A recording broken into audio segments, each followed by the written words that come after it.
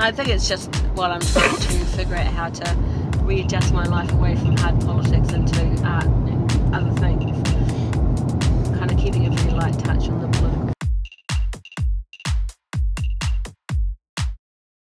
Yeah, it's happening everywhere, and it's happening here in Dunedin. It's a tricky thing because there is the issue of the preservation of the community and the nature of the community, and here in Waitiri in particular, you know, there's this real strength of community, particularly on the swamp, of people who really broke alternative lifestyle, if you like, super creative, and the worry that if there's more and more development out here and more houses being built, that will change, because it will change when you get a new people coming in. At the same time, we have this enormous privilege out here. We have a huge amount of land. We could have a ton more people living here. Modulo the sewage system, getting a decent, because at the moment the bad sewage system just goes straight out. But you know, notwithstanding sewage and water, we have this beautiful privileged place, and I think it's hard to argue that we should somehow maintain that privilege in the face of a housing crisis when our own community people are finding it hard to live here.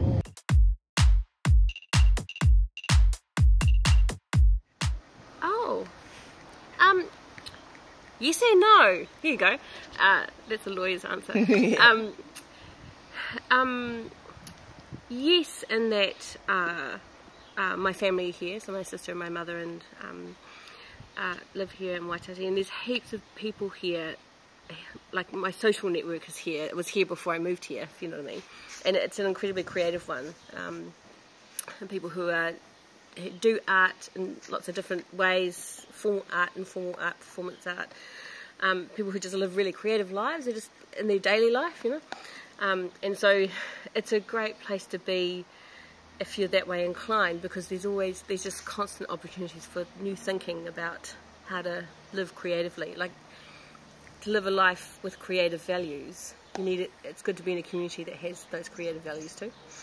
And no, in the sense that I'm very conscious that I don't live on my own whenua, so I'm Ngāti Kahungunu and Ātiho from Wanganui, and so this is kaitahu land, and so I do my best actually to avoid anything to do with a land-based art practice. My personal inclination is people anyway, and so I tend to always be thinking about people and character.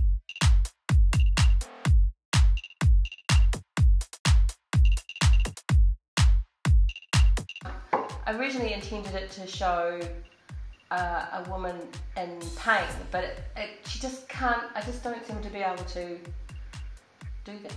They don't turn out injured, they turn out stronger. They do their own thing. Yeah, they are very much they're their own people, and I can't seem to make them be what I want. They just turn out the way they are.